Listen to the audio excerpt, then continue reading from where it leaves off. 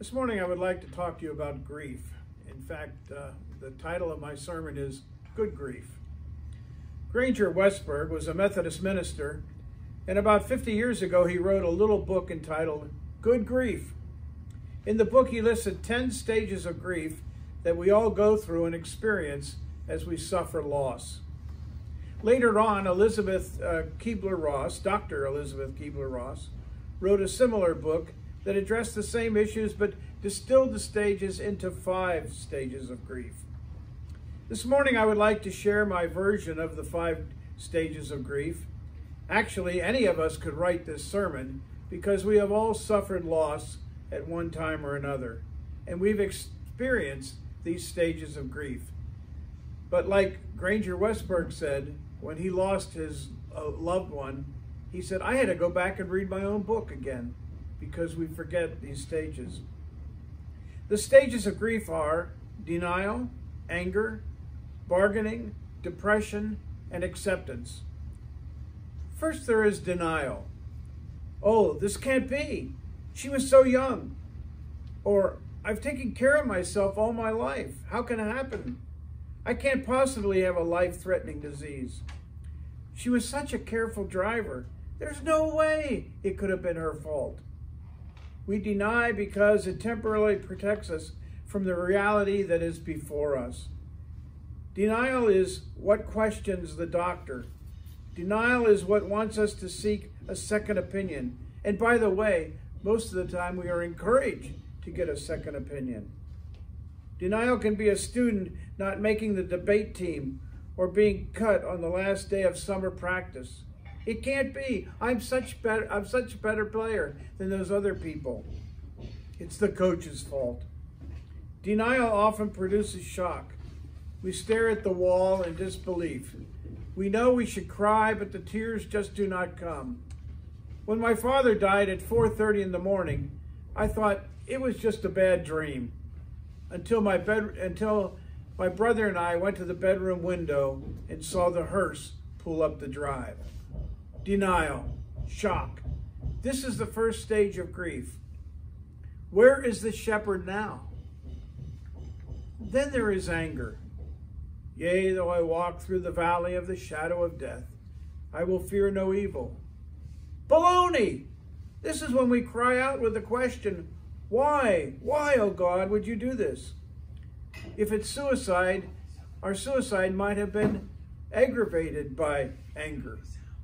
How could you do this to me? And how could you do this to my family?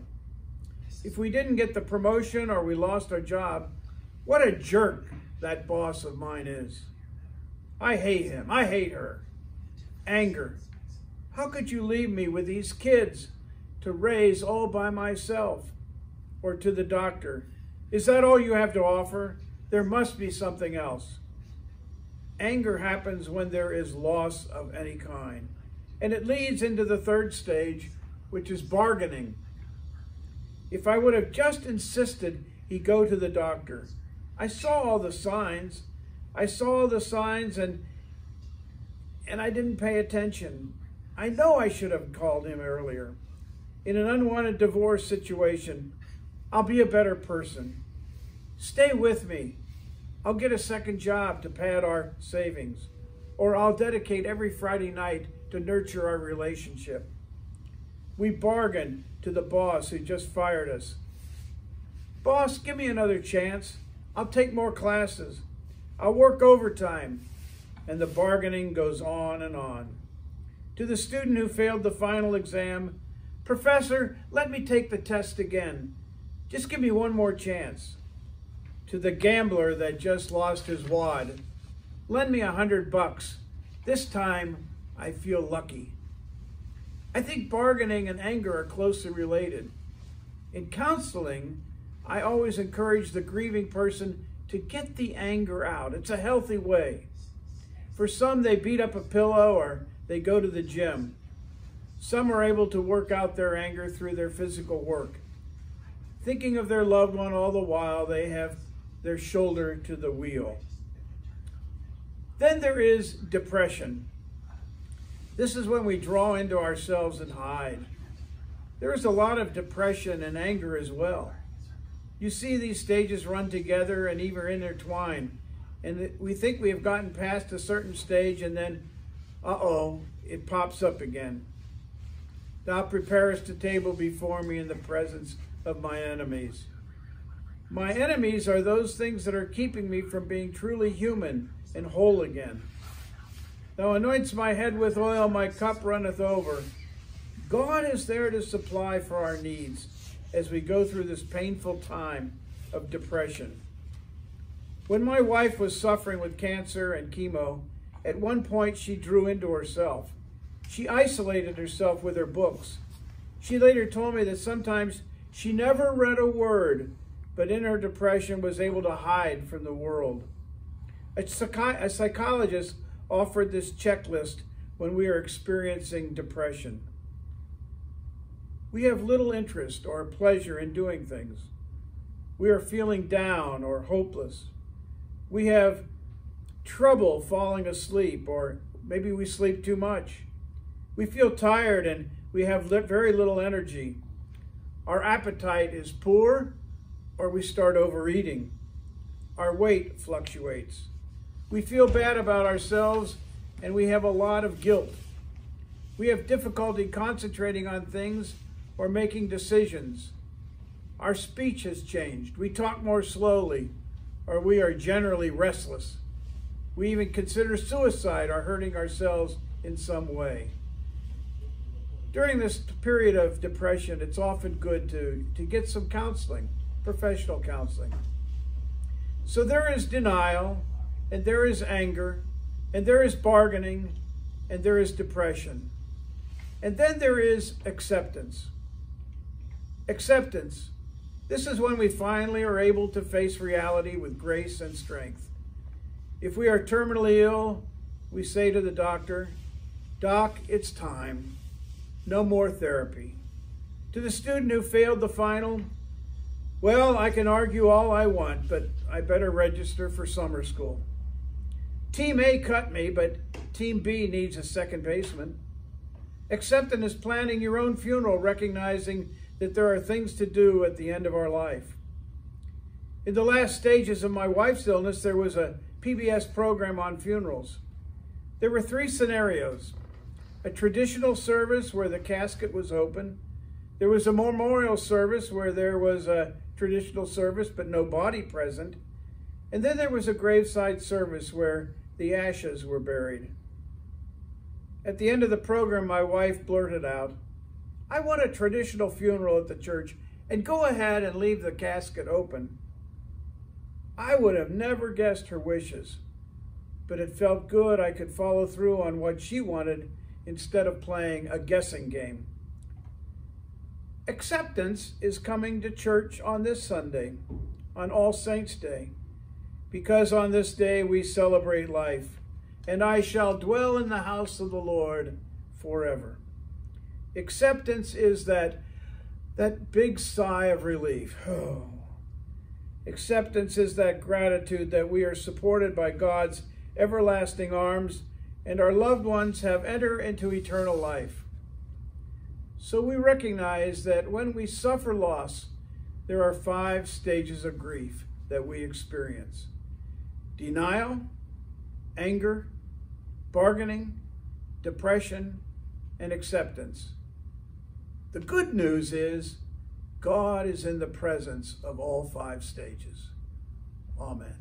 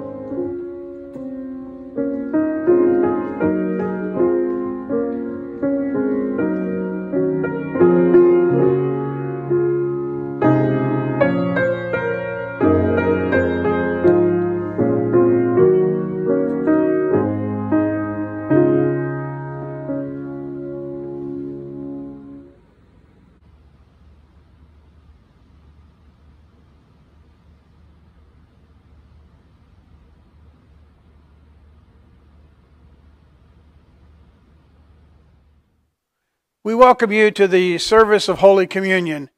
We're at Mount Adams Pilgrim Chapel. All are welcome to Christ's table. It is his table. It is not ours. The Lord be with you. We lift our hearts. We lift our hearts to the Lord. Let us give thanks to the Lord our God. It is our duty and a good and joyful thing to give thanks to you, O God, Creator, Redeemer, and Sustainer. You formed us in your image and breathed into us the breath of life. When we turned away, your love remained steadfast. You delivered us from captivity, made covenant to be our God, and spoke to us through your prophets. And so we join in the heavenly hymn, Holy, holy, holy, Lord God of power and might. Heaven and earth are full of your glory. Blessed is he who comes in the name of the Lord. Hosanna in the highest. This is the joyful feast of the people of God.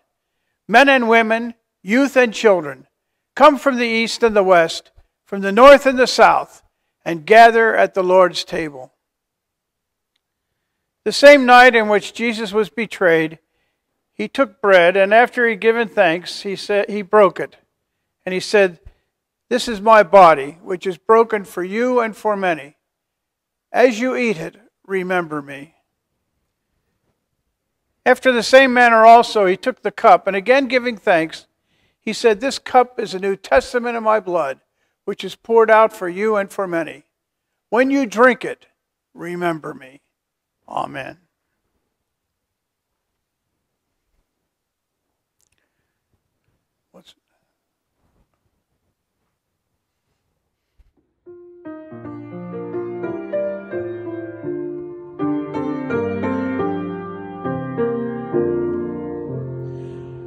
In the bulb there is a flower, in the seed an apple tree, in cocoons a hidden promise, butterflies will soon be free. In the cold and snow of winter, there's a spring that waits to be unrevealed until its season, something God alone can see.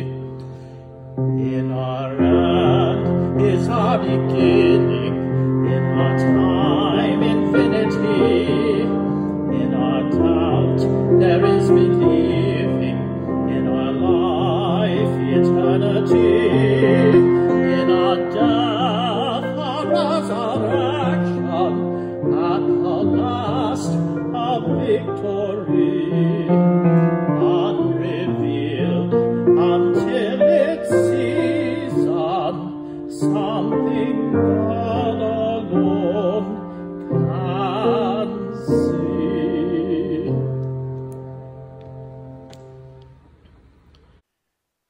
Join me in the prayer of thanksgiving. Eternal God, we give thanks for this holy mystery in which you have given yourself to us. Grant that we may go forth into the world in the strength of your Spirit, to give ourselves to others. In the name of Jesus Christ our Lord. Amen.